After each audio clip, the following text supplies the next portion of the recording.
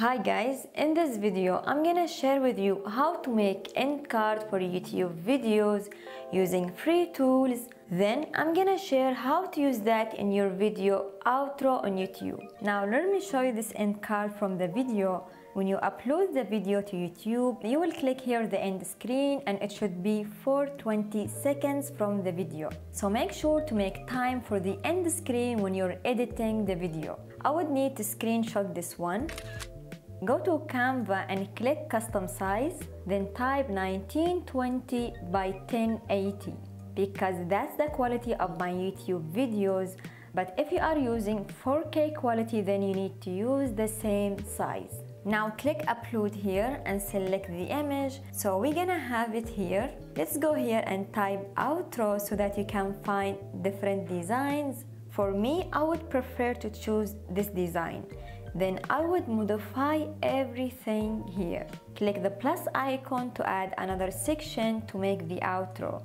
Add the design. Now go to elements and type shape, select one and size it to fit the placeholder. And select the circle and size it to fit. We're gonna take the size first, then copy these elements. We have the size of the placeholder for the video and for the circle. So we go here and add these elements to the design we have. Select the background and go to custom color. Select the blue one. Then I can add different backgrounds.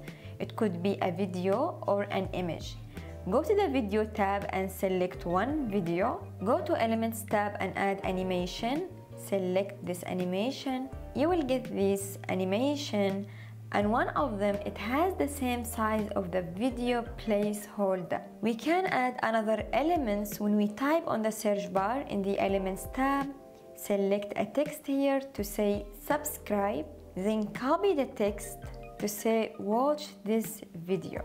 I'm gonna make this text smaller and go here and modify the size. Then remove the site and the icons. If you made this element bigger than that, then your photo is gonna have a color around. You can make animation to be around the video or you can add the same elements. So it will have a color around the video.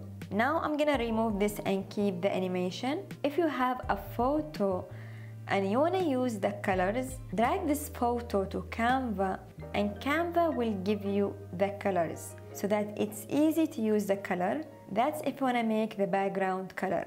Now let's go to our video editing and grab the end card video at the end. Make sure it's 10 seconds or 20 seconds.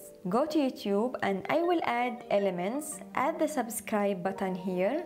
Add one video. You can let YouTube choose or select the video. I'm gonna select this one. Then scratch the video to fit the placeholder.